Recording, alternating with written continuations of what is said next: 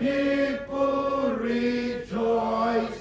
Oh, come to the Father through Jesus the Son, and give him that glory, great things he has done.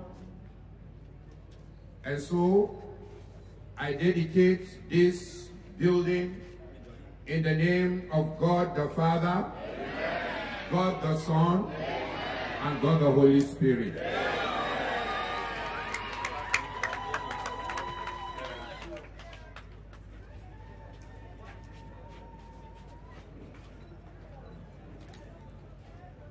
Praise the Lord. To the glory of God, as the pastor has dedicated this auditorium, I unveil this auditorium in the name of the Father, and of the Son.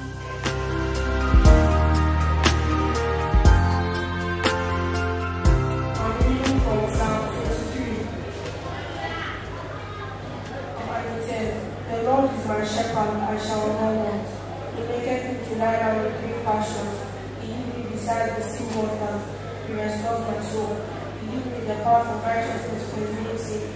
Yea, though I walk through the valley of the shadow of death, I will fear no evil, for thou art with me. The rod and thy staff they comfort me. Thou preparest a table before me in the presence of my enemy. Thou anointest my head with oil, my cup runneth over. Surely, God's goodness and mercy shall follow us all the days of our lives, and we will dwell in the house of the Lord forever. Amen. My heart is full of joy for this unique celebration of our beloved brother, Honourable Gaza.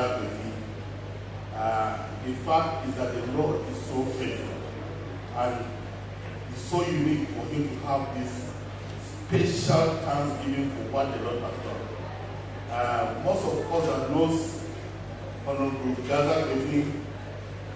has really, most especially we that are politicians, he has really proven he's a politician that have people at heart. Not just making him out here. A lot of people have been in that position. It has not been the way Gaza has handled this position.